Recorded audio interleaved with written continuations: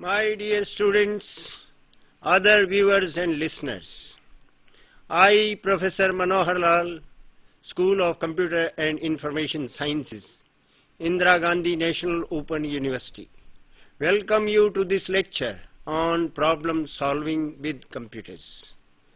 Friends, this title itself raises a number of questions. For example, what is a problem?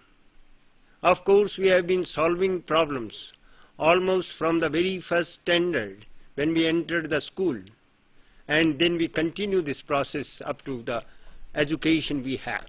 However, hardly we ever thought, what is a problem at last? Next, again we are solving a lot of problems. We have been doing so again from the very beginning. But again, when we come to a sort of definition of what is meant by solution of a problem, we are generally stuck. So I'll try to explain briefly what is a problem, what is a solution to a problem, and further, as the title is problem solving with the help of computers, we'll see who actually solves the problem. It is the man-machine combination which solves the problem. Computer by itself is so far not capable of solving the problems. That is, it requires help of the human beings. Rather, the solutions in the initial stages are embedded in the computer system by the human beings. Then we may ask that if it is so, then what is the use of the problem? Then in the process, a number of other questions also arise. For example, what is computer science? And as we know, every discipline has its major methodologies. So the next question will be, what is the main methodology? What is the main techniques in computer science which are adopted or used to solve problems? So with some of these questions and some of the questions which I'll enumerate later on, let us start. What is a problem?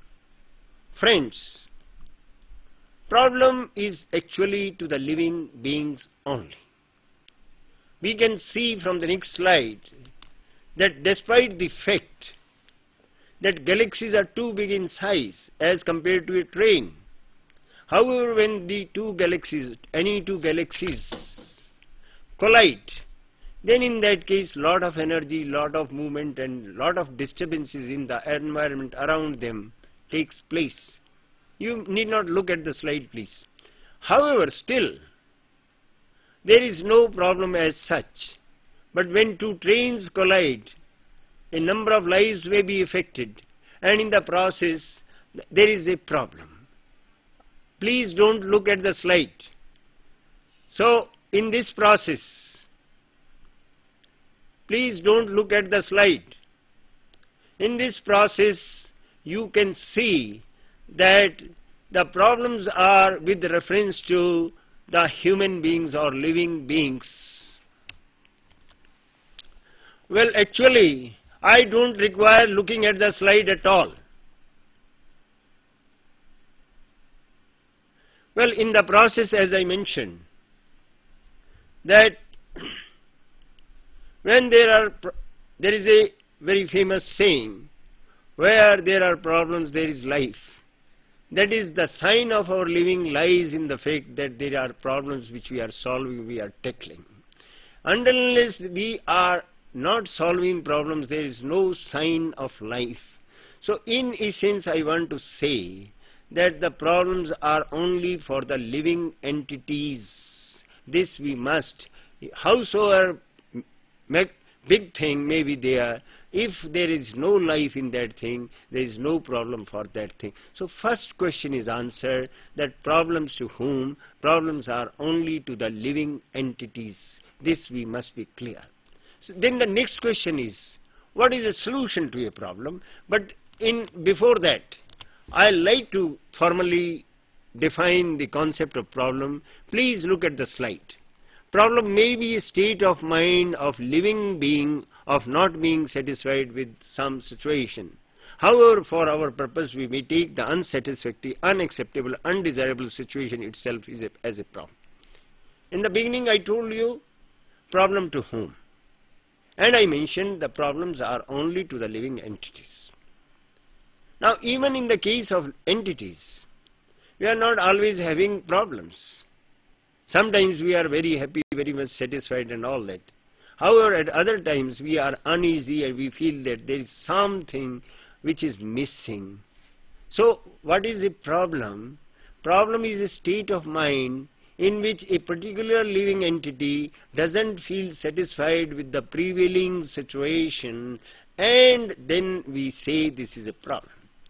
However, when we are talking of problem in general, then in that case, as we know, everybody's mental state is different from the others, and in case we go to the mental state of each individual, we may not be able to find out the common ground and call what is a problem. Therefore, in general, when we are talking of the masses, problem may be something which is unsatisfactory, unacceptable, undesirable, etc. So this is what we mean by a problem, a situation which is not currently acceptable, and hence, under this condition, when problem is a situation which is unacceptable, then what is a solution? So the next slides tell us what is meant by a solution. Please look at the slide. One way of looking at a possible solution of a problem is a sequence of activities that, if carried out, allowed available tools, leads us from the unsatisfactory position to an acceptable, satisfactory or desired position. Friends, what do we mean by solution?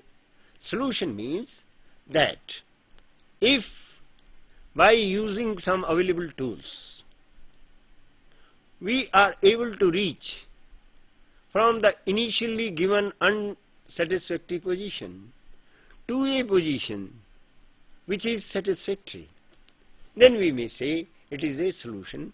For example, I need to see Red Fort. A child wants to see the Red Fort, living near Indira Gandhi National Open University. The child is very curious to see Red Fort.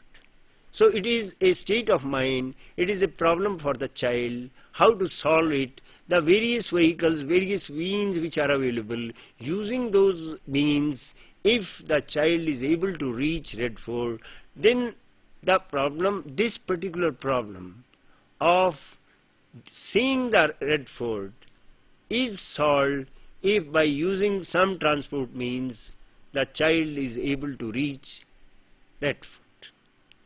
So, in general, whenever there is an unsatisfactory situation, we explore the various tools which are available with us. Using those tools, we reach a state where the situation becomes satisfactory. This process of taking us from the unsatisfactory situation to the satisfactory situation may be called a solution to the problem. So, for example, when we are interested in making a very tasty pudding, so what we should do? Initially, we may be given some ingredients, like the flour may be given, water may be given, some utensils may be given, etc. Please continue looking at the slide. The pudding is the desired state.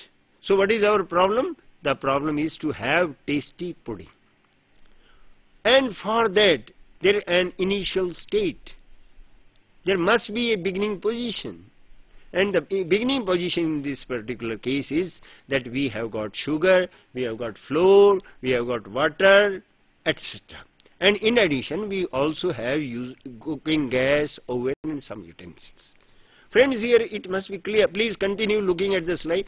Here it must be clear that unless we are given sugar, we are given flour, we are given water, we are given utensils, we are given gas, we cannot solve the problem.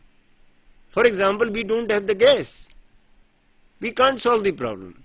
Even if we have the gas, even if we have the sugar, water, everything available, but we don't have any utensil. In that case also the problem becomes unsolvable.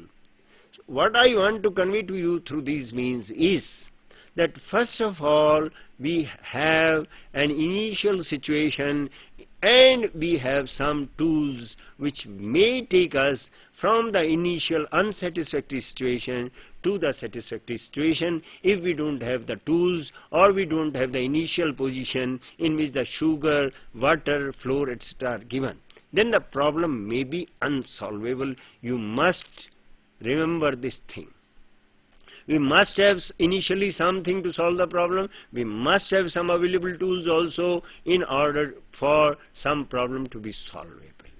So in the case of tasty pudding, we already have sugar, we have water, we have got sugar, and in addition we have got some utensils and the cooking gas. And what is the solution? The solution is various steps. It constitutes of lighting the gas, putting the utensil, warming, putting flour in it, stirring it, etc., etc., and ultimately putting water, etc., as is the process. So this process which takes us from raw sugar, raw flour, raw water to the tasty pudding, this process itself may be called a solution in this particular case. I hope the idea of what is a problem, what is a solution should be clear through this simple example. Please. Then next question arises. Even if we have a computer system, is it the computer alone which solves the problem? Well, friends, no. So far, the state of art, whatever is prevailing today, by that the computer systems cannot solve problems by themselves. At any stage, at some stage or other, some human being has embedded the proposed solution within the machine to a given problem. Only the computer system executes that solution, proposed solution. So then the question may be, why the computer system is used at all? The computer system is used for the purpose of or because of its speed. If the computer is very fast as compared to the human beings, for example, there are hundreds, thousands of trains running between pair of railway stations. If we want to look for a particular destination, a train for a destination from our own town, if we go through the railway timetable, it may take hours and hours together. However, if we give a process to the computer system of searching the railway timetable, then it may execute in a fraction of a minute. So it is the speed of execution of the computer systems because of which we use the computers to solve our problems. But so far the plan, the solution, the various steps which are to be taken by the computer system in solving the problems are given by the human beings. It must be very clear to all of us. And one more thing, at this point of time, I may tell you the steps at the very elementary level which computer takes are really very sort of idiotic one, in the sense that if we are required to add 15 to 12, a human child may do it in a fraction of a second and may give the answer as 27. However, when the computer is asked to solve this problem through a method suggested by human beings, then it will first of all convert 15 to a binary number, say 1111. And 12 also it converts into binary numbers, maybe 1100. And then at one time it adds the leftmost pair of zeros and ones first, rather rightmost pair of zeros and ones first, and then carry, etc., etc., and ultimately it gets a binary number which finally is converted to 27. So you can see that even the processes which are adopted by the computer system in solving a problem are too elementary for human beings, but still it is able to give the answer faster. It is in view of the fact of its speed. So this also must be understood by us First of all, I explain what is a problem, to whom there is a problem, what is a solution, and then who solves the solution, who finds out or who solves a particular problem under consideration. So these things must be very clear to us. Please, now look at the next slide, please. Next slide tells us, because computer science is our main topic, what is ultimately, in this context, computer science? Well, there are various, for example, we say mathematics is the study of numbers, it is also the study of spatial things, geometry, and it is study of order of entities. In the same sense, what is computer science at last? There may be various ways of defining what is computer science. One of ways is to define the computer science is the study of solving problems from any domain of human experience using computer as a tool. That is, when we are allowed computer as the main tool and we are required to solve a problem, then that problem's solution falls under the domain of computer science. So briefly or roughly we can say that computer science is the study of solving problems in which computer is used as a tool. As I told you earlier also, every discipline has its own methodology. For example, in physics generally we conduct experiments. From the experiments we may make a hypothesis, then we conduct further experiments. In the initial stages we were making only observations from the environment. Then we hypothesize, then we conduct some experiments to verify our hypothesis, and ultimately after a repetition of these things, recursive process, we may come to a final sort of solution or theory or something like that, or validity of a particular claim. That is generally done in a science. In mathematics also we apply a number of principles like principle of mathematical induction, we make manipulation of symbols and all that. So what is the main methodology of computer science? The question arises. As I enumerated or I discussed, the methodology of a science or methodology of mathematics for solving problems, what is the methodology of computer science? So friends, by this time you must have, being MCA students, you must have known that the most important methodology of solving problems in computer science is algorithm. So next slide says something about this one. Mainly algorithms. What is algorithm? A step-by-step method of solving problem using elementary operations like read, write, plus, minus, multiplication, etc. Please continue looking at the slide. What is an algorithm? Algorithm, of course, it says briefly and not so precisely, step-by-step method of solving problems using elementary operations which are already built in the machine. What are those elementary operations which are built in the machine? Are read, write, plus, minus, multiplication, division, etc., etc. So what is the main methodology of computer science? The main methodology of computer science is algorithm. What is an algorithm? Algorithm is nothing else but step-by-step method in which some of the inbuilt operations are used for solving the problem under consideration. It must be clear, this is the main methodology in computer science. Apart from this, there are other methodologies also, like artificial intelligence techniques are there, then neural network techniques are there, and other techniques are there. But so far, mainly algorithms, that is step-by-step solution methods in which the inbuilt operations, elementary operations are used in solving a problem, is the main technique, main method in computer science which is used in solving problems.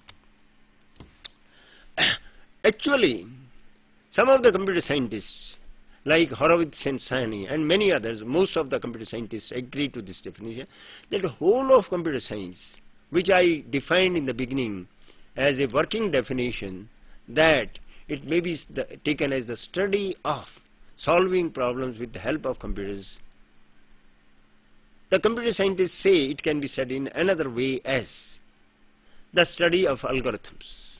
Whole of computer science can be viewed as or in terms of only algorithms. Please look at the slide. Why it is so? You can see that, please look at the slide, that in the under architecture, please look at the slide, machines for executing. Well, we study architecture and organization, which is just building up machines, the hardware part generally. That can be thought of as that part which helps us in executing the algorithm. So machines are for executing algorithm. Then you study programming languages. The programming languages are used to express whatever solution we have in our minds or in English language. But because the computers are so far not very good in understanding the natural languages, they require specific languages which are very precise, which are maybe called as formal languages, and it is very essential for us to express the solutions in those formal languages in order to use computer as a tool for solving the problems. So all the programming languages are nothing else but whatever solution you have in your mind or whatever solution you have on the paper in English language or Hindi language or in any other natural language, that should be converted to a language, a expression which is understandable by the computer system, and such expressions are given in terms of programming languages. So you can again see that even programming languages are nothing else but the languages which express algorithms. I am telling you the importance of algorithm, that algorithm is the central concept of whole of computer science, because even the programming languages are nothing else but means for expressing our solution in a way that computer system can understand and execute it. Then you have theoretical computer science. Theory of computation, etc. are studied, even design and analysis of algorithms is studied. Now, what is the purpose of those disciplines? We say these algorithms because I said the algorithm is the central concept of computer science. So how do you explain theory of computations or design and analysis of algorithm in terms of algorithms? Well, design and analysis of algorithm is a whole about algorithms. But what about theoretical computer science? The theoretical computer science says the algorithmic approach has its own limitations. That is, algorithmic approach cannot solve all the problems which we may encounter in our everyday life. Rather, this theoretical computer science says only a small fraction of the problems which we may encounter can be solved through algorithmic means. However, it is very clear that theory of computer science is concerned nothing else but with the limits of algorithmic approach. So again it also revolves around the concept of algorithm. And finally, as I mentioned, design analysis of algorithm is a whole of nothing else but algorithm, that you design an algorithm, then you find out its efficiency, etc., etc., and limitations. So you can see whole of computer science, visibly a number of various disciplines are there which don't seem to be related to algorithms but are ultimately related to algorithms. That is, algorithm may be taken as the central concept of computer science. I hope it is very convincing that way. Now, significance of algorithm. Friends, though I have said a number of things about algorithms, why don't we have a look at what the leading computer scientists say about the importance of algorithms in computer science? Please look at the next slide. Next slide says, two ideas lie gleaming on the jeweler's velvet. The first is calculus and the second is algorithm. The calculus and the rich body of mathematical analysis to which it gives rise made modern science possible. But it has been the algorithm that has made possible the modern world. David Berlinski is one of the leading computer scientists and in the field of algorithms, and it is his opinion. He says that whatever is modern science possible, you may not look at the slide please. He says that the modern science has been feasible because of the calculus. However, the modern life in which we are communicating at our will, we are able to download material, etc. You need not look at the slide please. All these things are possible only because of algorithms. So the algorithm is not just a theoretical concept. It is a very practical concept. Rather, in whatever you are doing today, wherever you are using any communication or any computing machine, algorithm is embedded inside it. Without algorithms, nothing. A computer is just a bundle of hardware which is not capable of doing anything. So you can see the modern life has been attributed to by Berlinski to nothing else but algorithms. Next slide also gives us a very important person's meaning. It has often been said, a person does not really understand something until after teaching. It is a very common saying that if you teach a topic to somebody, then you really understand. But in the modern times it has been modified. And the modified is that if you can teach a computer, not a person, then you really understand that. What is the significance of this? The significance of this is that in order to teach a computer system, we have to think in terms of more fundamental concepts as compared to in teaching a human being. Because the basic capabilities of a computer system are much less than the capabilities of a 3-year-old child. Therefore, when you are explaining something to a computer system, you have to deal in terms of more fundamental concepts as compared to the concepts which you use in explaining something to a 3-year-old child. And if you are able to do so, that is, if you are able to express the things in terms of much more fundamental concepts, definitely you understand it. So, getting a solution out of the computer system, you will have to understand the problem under consideration and its solution path. Try to understand solution and solution path are two different things. Solution path is algorithm. Algorithm by itself doesn't solve a problem. What I mean to say by this, try to understand. If we have quadratic equation ax square plus bx plus c is equal to 0, we have to find out the roots of this equation. Now the solution path says that x1 is equal to minus b plus minus under the root b square minus 4ac divided by 2a, etc. Now this is the solution path for which first of all we calculate b square minus 4ac, then we take the square root, then we add or subtract from minus b, then we divide by 2a.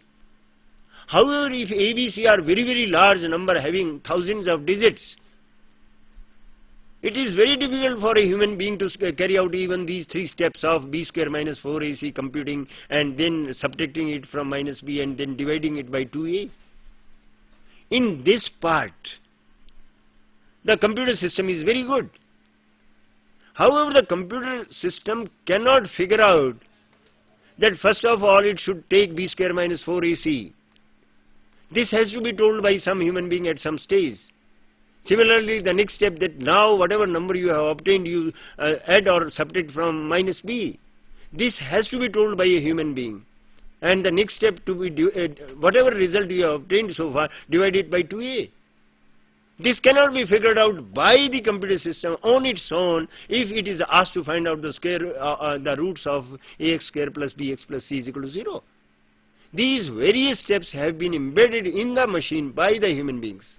However, once these steps are embedded in the machine and ABC are given as very large numbers, then computer is much better than the human beings. So it is the human-machine combination which solves the problem. And each has its own role. The human being has the role in terms of suggesting a solution, steps. or sequence. Whereas once a sequence is given to the computer system, it executes that sequence of steps very easily and very fast. I hope you understand all these things. Anyway, now in computer science, what do we mean by solvability of a problem? Friends, solvability of a problem means solution through algorithms. What we mean by this is that the problems may be solvable by just intuition. It may be solved just by tossing a coin. But this type of solutions are not taken as solutions by computer systems. Whenever we say it is solvable by computer, it only means that there must exist an algorithm which can be executed by the machine to get a solution. In this context, very interesting things may be said, that actually in between 1930 and 1940, a number of very important results were established in context of the capability, the limitations of a computer system, whereas at that time there was no electronic stored program computer concept at present, was not there at all. But all the results about the limitations and capabilities of a computer systems were proved theoretically, that is using mathematical means. It was proved during 1930 and 1940. And what was proved during 1930 and 1940 can be summarized as follows. First of all, a very, very small fraction of the problems which we may encounter in everyday life can be solved by the help of computers, that is through algorithmic means.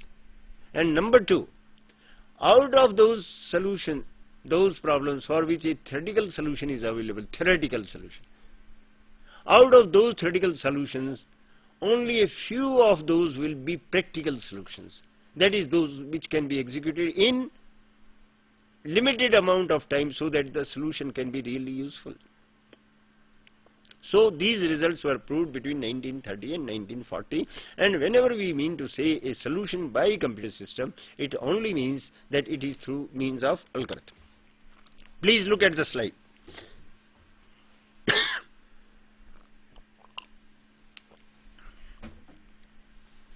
As I mentioned, the slide only repeats what I have said. That is, the computer can solve only a very, very small fraction of the problems which we encounter in every day, and these results were proved during 1930s. And some of the leading computer scientists of that time were Turing, Church, Post, and etc. They used various mathematical means to prove that the computer cannot solve every problem. For example, a very simple problem which you can understand, that if you are given a program arbitrarily, intended to be a solution, not necessarily actual solution of a problem. Now, whether the computer will actually stop on that particular algorithm, on that suggested solution or not, it cannot be predicted. Actually, the result at that time was given in terms of Turing machine. I will not like to discuss at present Turing machine. We may discuss Turing machine sometimes later on. But in general, you can say, if there is a computer system and if you are given a sequence of string of letters which expresses an intended solution, then it is not necessarily available in advance whether the computer will be stopping it or not. It is called, very famous halting problem is there. It is something like this. If somebody says, I am telling lies, can we tell whether the person is actually telling lies or not? Because if the person is telling lies, then whatever statement he or she is making is wrong. And the statement made by the person is, I am telling lies. So it should be wrong. And what is meant by this, that the I am telling lies is wrong, is that I am telling truth. However, if we assume that the statement I am telling lies is true, then this statement cannot be true because the person is making lies. So these are some very simple problems which are actually called self-referential problems or all that, in which what to talk of computers, even human beings sometimes are stuck. So similar are the situation, the limitations of the computer sometimes are much more. I have told you a number of times repeatedly, it is the power of execution which is more important, because of which the computer systems are used. It is not the thinking power, for the time being at least. The computers of the present day may not have the capabilities even of a 5-year-old child, but its execution speed is much more than we human beings can imagine at all. So with this explanation, now the next question arises, how we solve problems. The very first step in solving a problem, whether by human beings or by computer systems, is to define the problem under consideration. What do we mean by definition of a problem? Please look at the slide. The slide says that a problem is said to be definable if we are given what is the initial state, what we are given in the beginning. As in the case of tasty pudding, I said that we are given sugar, we are given flour, we are given water, we are given utensils, we are given cooking gas. If any of these things is not given, then the problem of solving having tasty pudding cannot be solved. So a problem is definable if we know what initially the gradients are available with us. In the case of the problem of pudding, we have sugar, we have water, we have what, flour. Then what is next? What are the available tools? This is very important. In case we want to solve a problem, we must have some available tools, whether those are mental tools, whether those are physical tools. So what are the physical tools available here? In the case of pudding, we must have gas, we must have utensils. What are the mental tools we must have? The process by which from the flour, water and sugar we are able to go to the tasty pudding. Those are our mental tools. Then what are the expected outputs? In the case of pudding problem, it is the pudding which is the output, and the relevant environmental conditions. This is also very important. For example, if the building is already on fire, then having the pudding is out of question or may be very difficult at all. That is the environmental conditions, what is prevailing outside the given inputs, given tools and given other things and desired outputs. There is an environment in which we are working. If all these four are known to us, then we say the problem is defined. In the case of finding out the roots of a quadratic equation, we are given ax square plus bx plus c is equal to 0. What are our mental assets here? The mental tools are the algorithm of finding out the roots, that is, we get the various steps, first compute b square minus 4ac, then find out the square root, then add to it to minus b, etc., and dividing by 2a. These are the mental tools. And what are the physical tools? We may have a pen and paper or something like that, or we may have a calculator, and like that. So, and what is the desired output? Ultimately, the two square roots of the quadratic equation, which may be equal, may be imaginary, etc., etc. So, in order that a problem is defined, before we go for solution of a problem, when we are unsatisfied with a situation, first we try to define the problem. That is what we do. We tell what are the inputs, what are the given tools, and what is the desired output. This is first very important step in solving any problem, whether it is to be solved by a human being or by a machine. And once we have defined the problem, then we go in for the solution of the problems. Friends, as in the very beginning I mentioned, that there are various type of problems. It is not easy. As I mentioned earlier also, that even for the computer systems, there will be large number of problems which will never be solvable by the help of even the computers. So from that point of view, we divide the set of all problems in terms of their difficulty vis-a-vis finding out the solution of the problem under consideration. This is called classification of the problems. So from this point of view, that is from the point of view of solving problems with the help of computers, we divide the set of problems which we may encounter into 5 categories. So please look at the slide. Some of the problems may not be even recognizable. And what to talk of define the problem or what to talk of solving the problem. Even we are not able to recognize the problem at a particular point of time. Only we say something is wrong, but we don't know what is wrong. And in such a situation, what to talk of solving the problem, we are not able to know what is the exactly problem.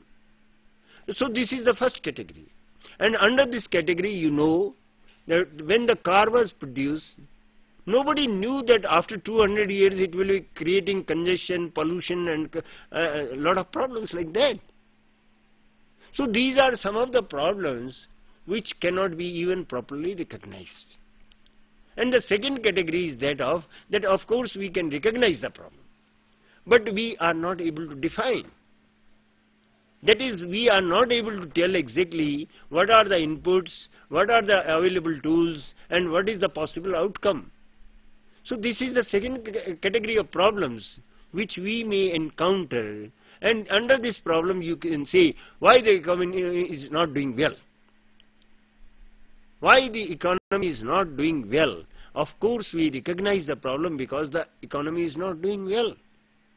But why the economy is not doing well is not definable in the sense we don't know the initial position. If we go into the various factors, this may have historical consequences also because of the thousands of years of history behind the economy of a particular country or a particular place. So in this particular case, we cannot definitely tell what are the initial state. And when we will say that the economy is doing very well, that is, the output also is not properly definable. And then how to make the economy good? What are the available tools? We don't know exactly.